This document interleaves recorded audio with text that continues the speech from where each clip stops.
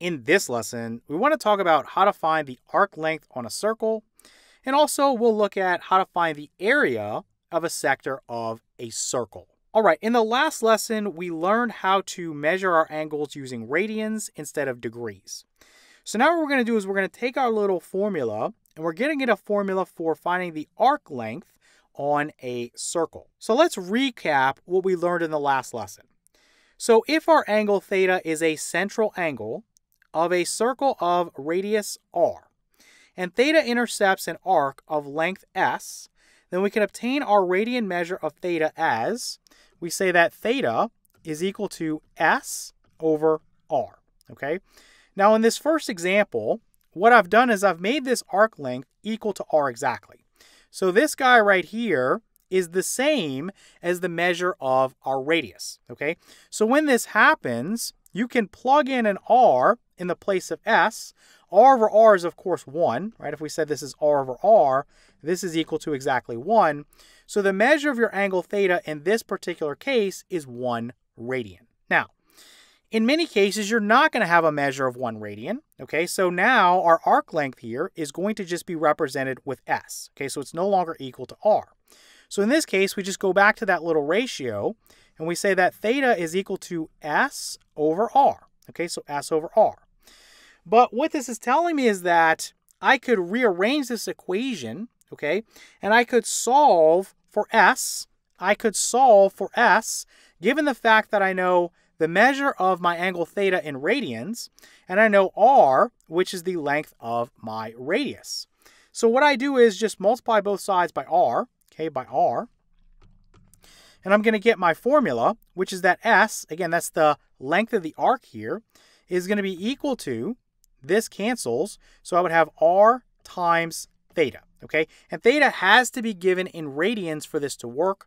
If you get something in degrees, you just need to convert it, or you could use another formula from geometry, which I'll cover in a little while. All right, let's go ahead and take a look at an example. So we have an angle here which is marked as theta, and theta is going to be equal to, in terms of radians, pi over 4, okay?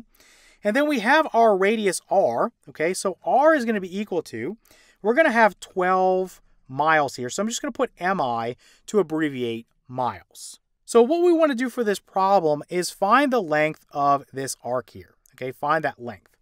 So again, how do we do this? We're just going to use our little formula. We're going to say that s, okay, I'll mark this with s, is equal to what? It's equal to r, this radius measure, okay, which is 12 miles in this case, times theta, okay? And theta in this case is pi over 4, okay? So very, very simple math here. I'm going to cancel this 12 with this 4 and get a 3. And basically what I'd have here is 3 pi miles, okay?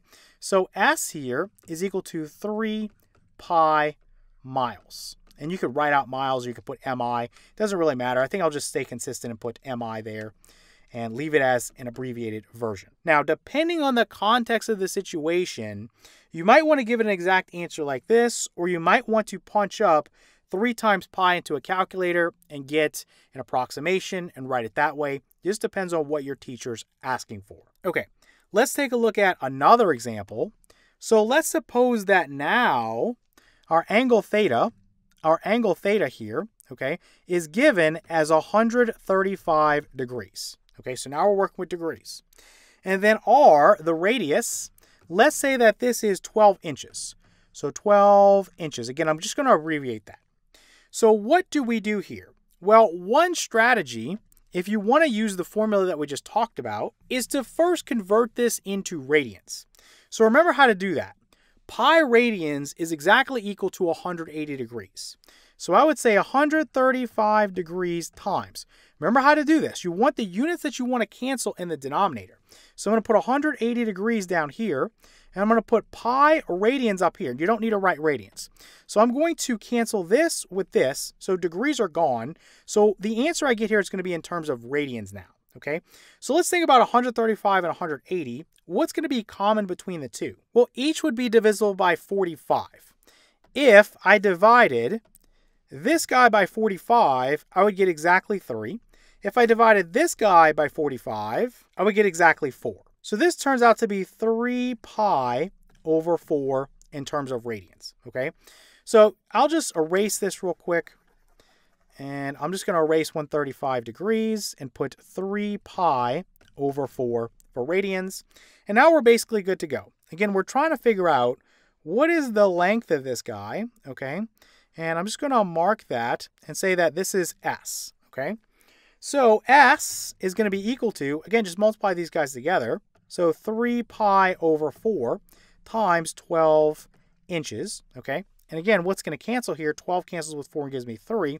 So you're going to have 3 times 3, which is 9, times pi times inches. So you can say this is 9, okay? This is 9 pi inches. Again, you can write that out or leave it abbreviated, whatever you want to do. All right, so before we move on, I just want to talk a little bit about how you can do this with it being in degree mode. Okay, it's a very simple formula. All you want to do, you probably remember this from geometry, but you just want to take 135 degrees and divide it by 360 degrees.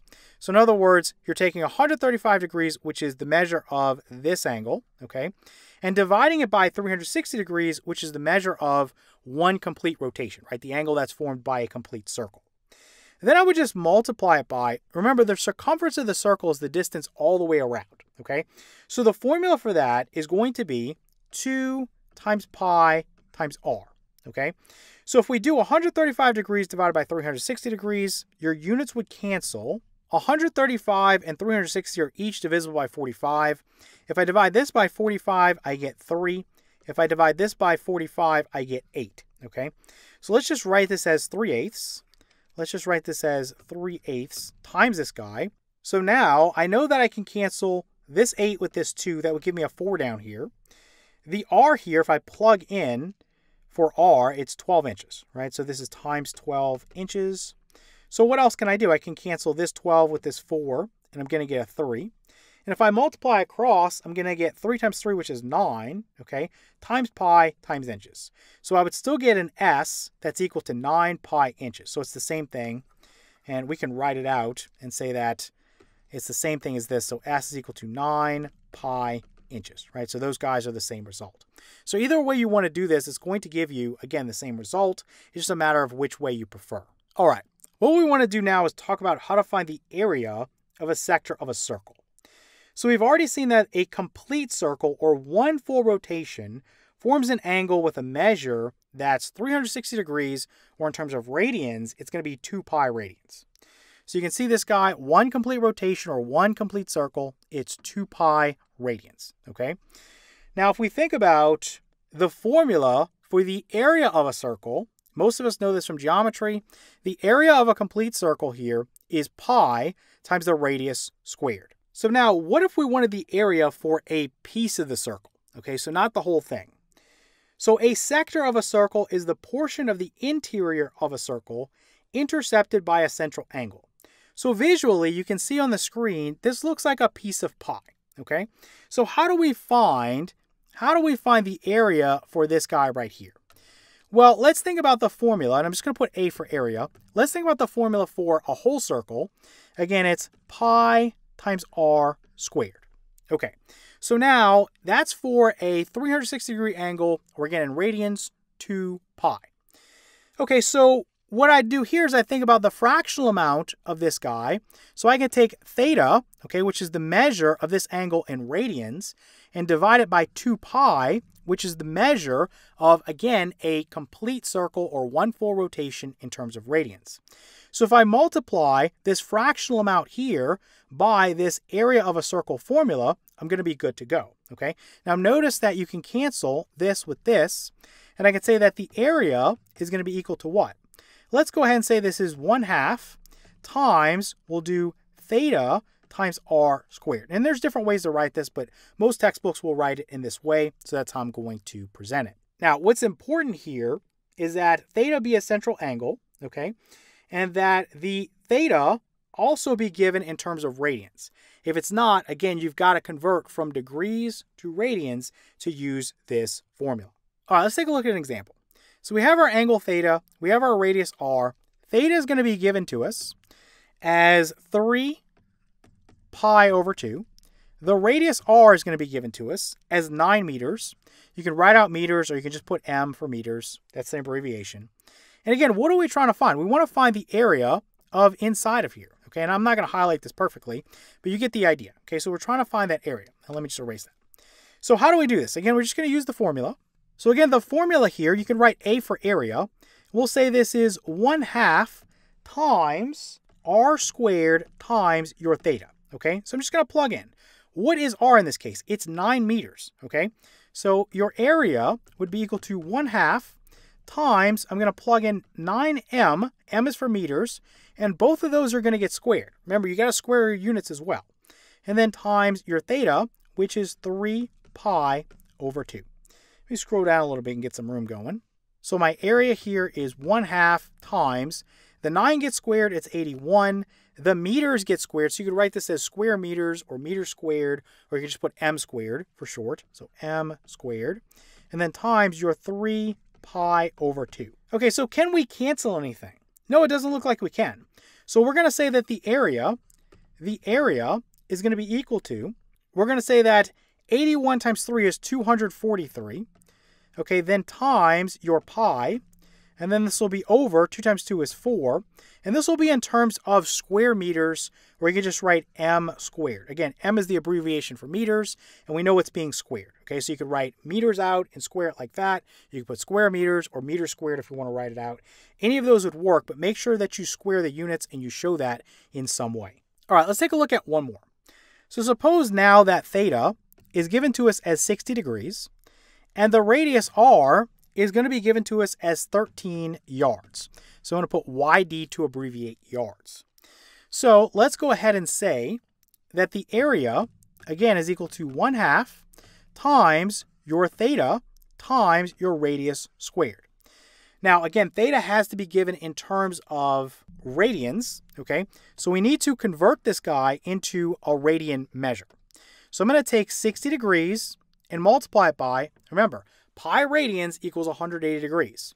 So I'm going to put pi up top. I'm going to put 180 degrees at the bottom, and I'm just going to cancel. Okay, so this would cancel with this and leave me exactly 3. Okay, so this would be pi over 3. This would be pi over 3. Okay, so let's erase this, and let's think about this now.